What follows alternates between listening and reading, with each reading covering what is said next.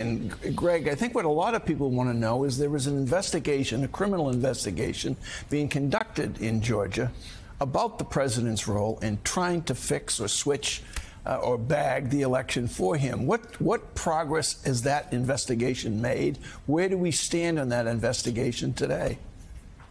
Well, a special grand jury in Fulton County is meeting as we speak, and the Attorney General, Chris Carr, is going to be testifying. He's set to testify before that grand jury hearing today to speak about Donald Trump's efforts to overturn the election. And Donald Trump famously called the Attorney General as well, upset that Chris Carr, the Attorney General, had rallied other attorneys general around the nation to fight the Texas complaint. Remember that Texas complaint seeking to invalidate the voters' will in Georgia and other states. And so that investigation is still moving forward.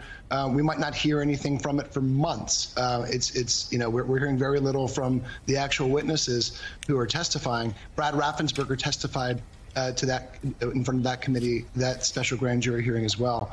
But that might be the best case for prosecutors in the nation who look to prosecute, to charge Donald Trump with election fraud or his allies with election fraud.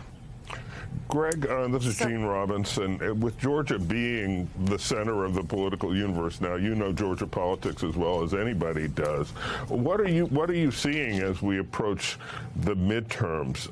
Senator Warnock is up for re-election. The governor's office is up in the middle of all this turmoil in Georgia.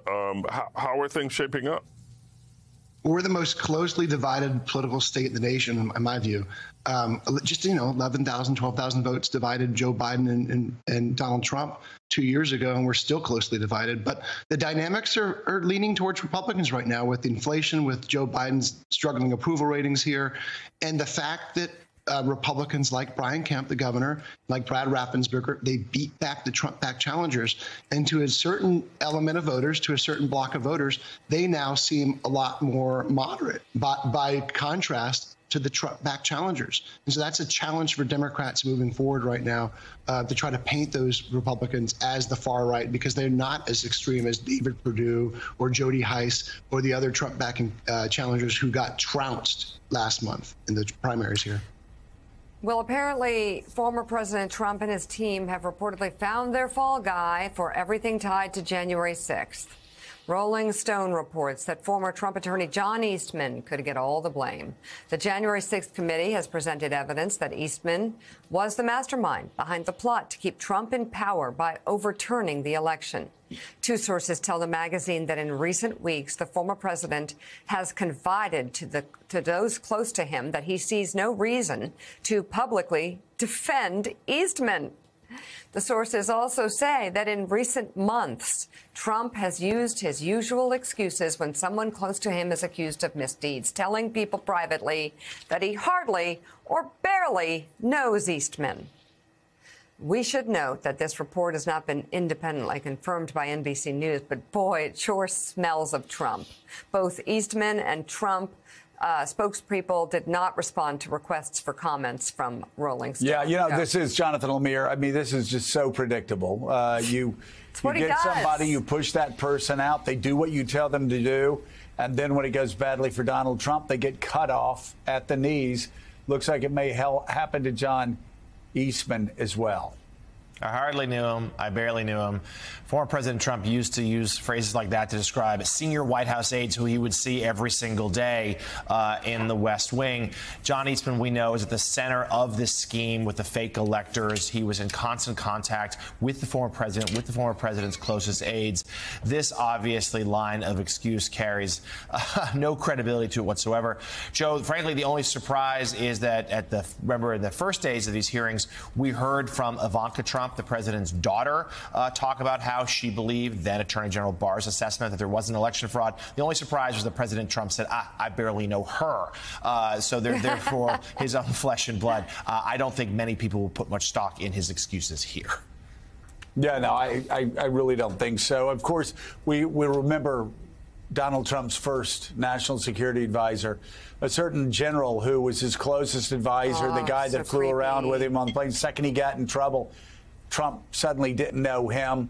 Trump suddenly said, oh, he was hardly ever around. And oh, my God, he was always around. Remember, he was lurking around always, like the White House halls. Always. If he had like a meeting, he would be right there in the door, clutching books. Lurking. And yet, of course, Trump also tweeted that he needed to be sent to jail because he lied. That changed. But things always seem to change. So I'm curious, Greg, help us understand Georgia a little bit better. I always talk about how I was born there, and when I was born there, the suburbs of North Atlanta were solidly Democratic. That changed in the early 70s, and it got more and more Republican, and then it became solidly Republican, the home of Newt Gingrich. And many other Republicans, but then switch back. What are you finding right now, 2 years in Joe Biden's term, where you seem to have, of course, a lot of swing voters unhappy with where Joe Biden is taking the country? At the same time, you have a lot of Georgia voters, even Republicans, obviously not following Donald Trump anymore. So where does that leave this key swing state? Yeah, the suburbs are the key for Democrats. I mean, the Gwinnett County, which is northeast suburb with more than 1 million people, that is the central, basically a cornerstone of the Democratic coalition. Now, it used to be so solidly Republican that Democrats wouldn't even bother to run state legislative candidates in the county. The same thing with Cobb County, the home of Newt Gingrich, the home of Johnny Isakson, the home of so many other famous conservatives in Georgia. The suburbs now, Democrats face the challenge. It's still going to lean blue, but without Donald Trump on the ballot, how do you go get those centrist voters who were so compelled to vote against Donald Trump in 2020, but might have voted for Brian Kemp in 2018?